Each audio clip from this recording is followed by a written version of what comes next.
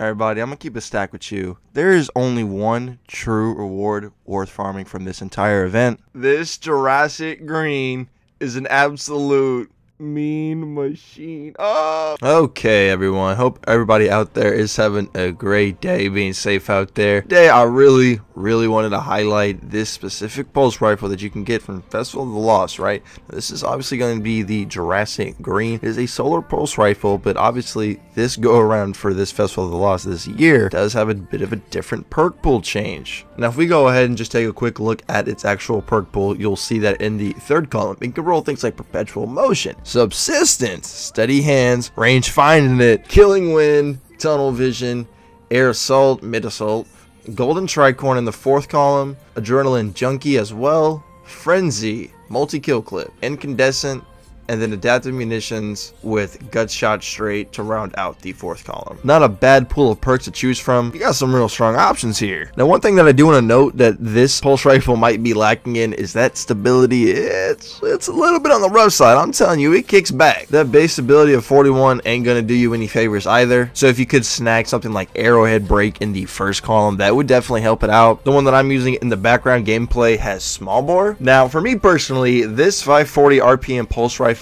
has the one roll that I've been looking for a fat minute, at least on a primary. You can get this roll, at least this combo of perks, on another weapon, but that's a special weapon. That is obviously going to be good old subsistence and incandescent combined together to be an absolute dream pair of a combo. Now, the reason why I really wanted this on a primary, because the special weapon that I'm referring to is the retrace path, which we actually did a video on, and it's like a literal flamethrower inside of Destiny 2. But unfortunately, because it's a special weapon, you know, you can't shoot it forever no matter how many ads come at you, because you're gonna run out of special ammo, big dog. But with a primary, you have a less likely chance of doing so. Now, with a backup mag, you do have this thing at a smooth solid 45 in the mag, which can definitely go to work enough for you to clear out a set of ads without having to reload at all. And because it's a primary, you got infinite ammo that you never have to worry about. Now, outside of that specific role, if for whatever reason you don't want to have incandescent, you know, subsistence frenzy definitely goes to work. Subsistence golden tricorn could be another pretty solid pick, as well as maybe perpetual motion or rangefinder in the third column, incandescent in the fourth. But really, bro, I'm telling you, subsistence incandescent is like the bread and butter of what makes this gun so good. The only other competition for this, I guess you could say, style of weapon, that being a pulse with incandescent, is the battler. Now, look, I do not have the pattern for the battler yet, unfortunately, so I do not have the god roll that I would really want,